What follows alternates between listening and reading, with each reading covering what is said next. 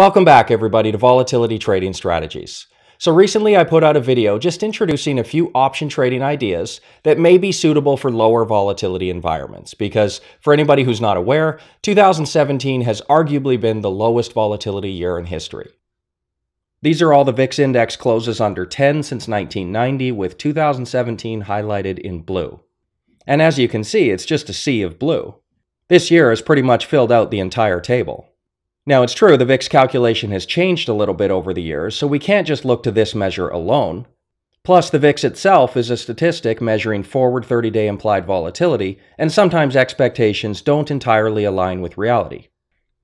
But here's the lowest S&P 500 historical volatility readings, which is the volatility the market actually experienced over the previous 20 trading days. And again, this year has seen some extremely low numbers. It's almost never been below 5%, let alone all these below 4% this year. We have to go back to the early 1970s to see many other values like this. We know it's now the second longest bull market in history, 102 straight months and counting. And the last 1 year of it has been especially calm. We're closing in on the all-time record for longest S&P 500 streaks without even a 3% correction. And without a 5% correction goes back many months further than that. Volatility has been almost entirely removed from these markets. Stocks just go in one direction now. No matter the news, no matter the risks, markets just refuse to drop. So yeah, a case can certainly be made that this year is one of, if not the lowest volatility year in history. And for option traders in general, this is bad news. I've done several articles and videos over the years talking about why being a net seller of options is by far the better position to be. And the higher the premiums you can bring in when you write the contract, the more insurance you're going to have against market declines. But there isn't any volatility to sell right now, which makes that risk-reward profile skewed to the downside. Now, sure, it's worked out well for anybody who dare try, say in the last 6 to 8 months, but that doesn't change the fact that shorting volatility when it's historically low is always a low probability trade. So we need to be careful, and we definitely want to reduce our trade frequency until volatility comes back to these markets. But that doesn't necessarily mean we have to stop trading entirely. We just have to be very strategic with our entries. So first, let me review the long vol trades that I highlighted in the last video, and then I'll introduce what I feel is a better way to navigate low volatility environments.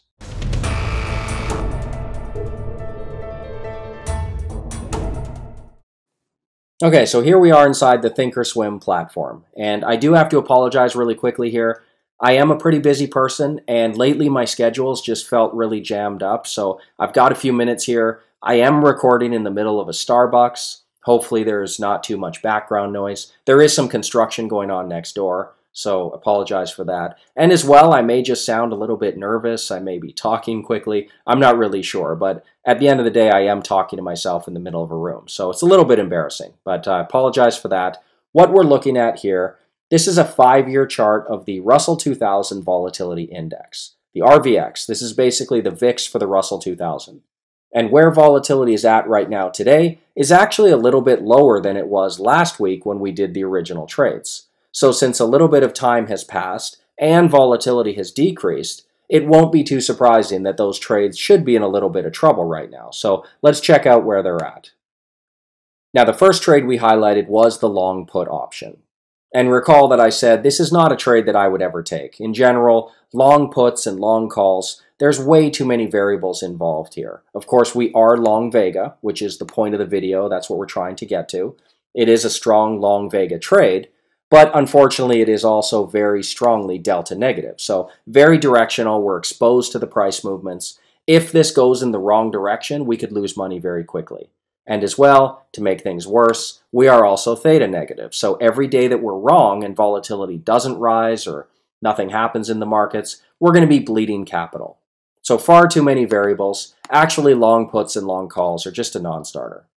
If they're being used as hedges, that's effective. If they're being used as risk reversal or stock replacement, they can also serve a value there. But as standalone trades, they're just non-starters. But results-wise, actually this trade didn't work out that badly. It's down about $300 right now. But as I've often talked about, sometimes in investing, option trading, volatility trading, sometimes bad trades make money. And sometimes good trades lose money. But that's just the result. We have to actually stay focused on the process. The process of opening only the good trades, staying in cash during all of the sketchy ones, and just letting the long-term law of large numbers take its course. So in the long run, of course, nothing matters more than results, but in the short run, results are fairly irrelevant. We want to stick to only the good trades, and this is just not a good trade. So a much better one was the Iron Condor. In this case, again, of course, we are Vega positive, which is what we want, and there was the negative effects of theta. It's going to be bleeding theta. Every day that we're wrong, we're going to lose money, but at least for this trade, it is fairly delta neutral, so we're not really worried about price movements in either direction. We are just focusing in on the Vega and the theta.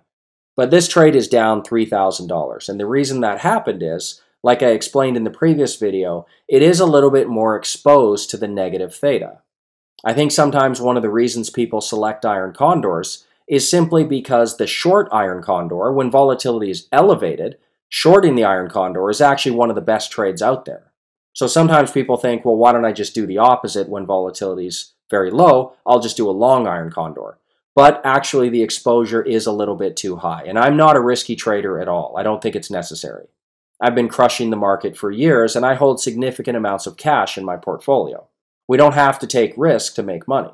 So I will always select the safer trade. And in this case, as I said, I wouldn't have opened the Iron Condor. I would have actually opened the straddle instead. Dynamically, it's almost identical. Of course, we are long Vega pretty significantly, and we are short theta, so we have to be careful. We can't just hold this trade indefinitely. But the exposure here is a little bit less than the Iron Condor, which is good. You can see here we're only down 1,250, so it was far more resilient to this bad market environment that we saw in the past 9 days. But even still, 1,250, that's getting very close to the stop loss, so we do have to exit this trade. Now, anytime you're trading long volatility, it's a very low probability trade, so allocation sizing, position sizing, and stop losses are vital to your success. Now, there aren't any hard and fast rules. Of course, this is just a general guideline. But for me personally, I like to keep my position sizing about 1/3 or 1/4 what I normally would on the short side, and then I like to increase the stop loss by about 3 times or 4 times. So for example, when I'm trading short Iron Condors, I usually target a 5% stop loss.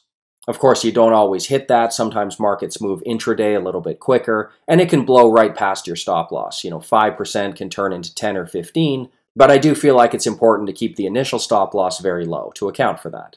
But on the long volatility side, trying to catch that spike is futile. It's like catching lightning in a bottle. So we have to allow ourselves to be wrong. If we just stop out every time it's 5%, we're just going to have a string of stop outs that's, as long as the year goes on.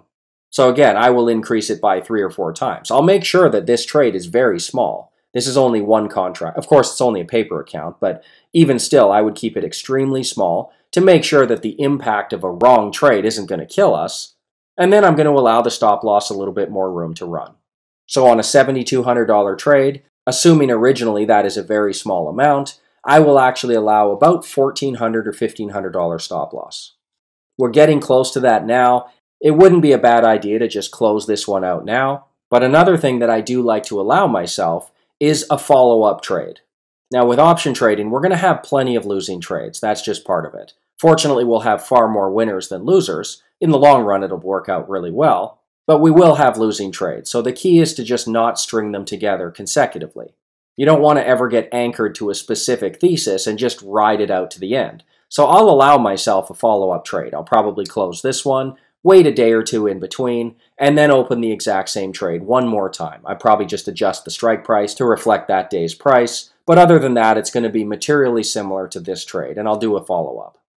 The follow-up trade will be the same, 1/3, 1/4 the allocation size, 3 or 4 times the stop loss size, and if that one fails, then it's just time to move on to a different thesis. In option trading, there's always good trades out there to take, so you never have to get anchored to one specific idea. We have to remember that famous Keynes quote, "Markets can remain irrational longer than you can remain solvent."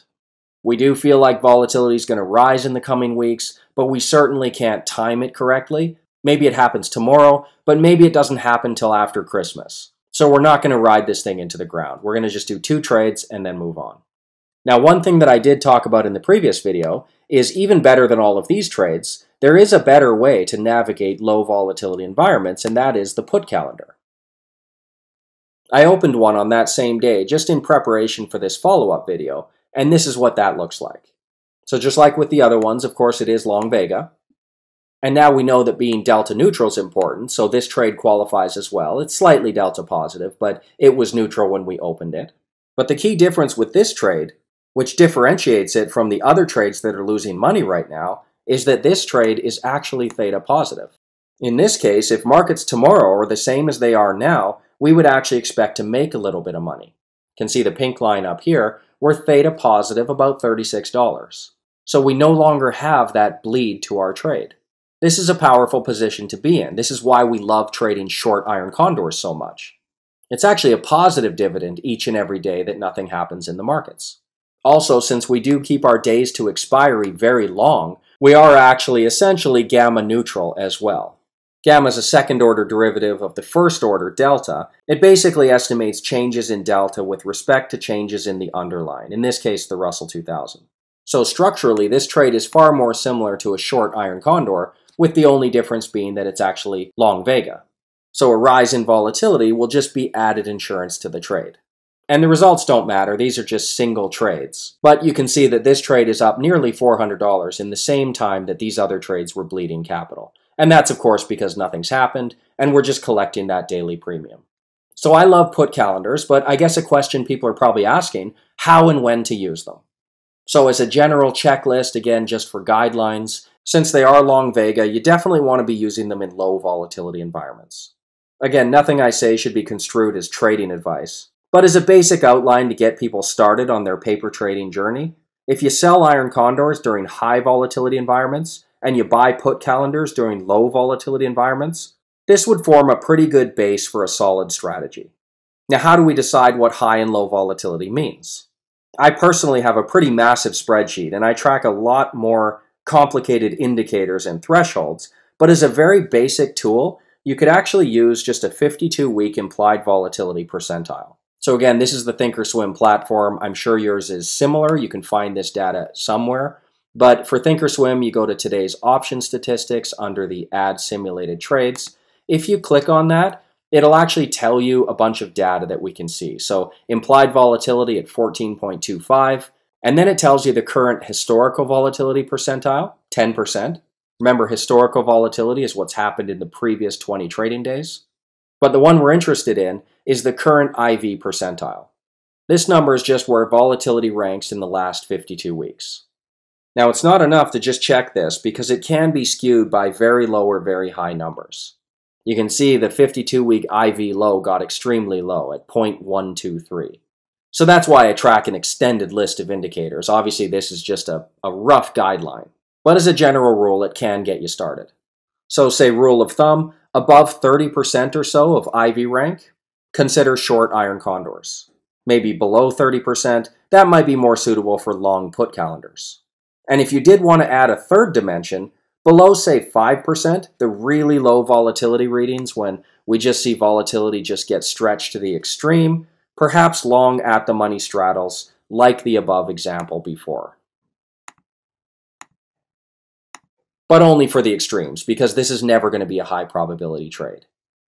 Anybody can be profitable in the short run when markets cooperate, but option traders who are successful in the long run have many tools at their disposal. Knowing when to trade iron condors, when calendars might be more suitable, or perhaps the occasional long vol straddle. These are all skills that need to be learned, and nothing beats experience. So I invite you to go ahead and open up a paper trading account and get started testing your ideas. Don't be afraid to be wrong. Of course, it is only a paper account.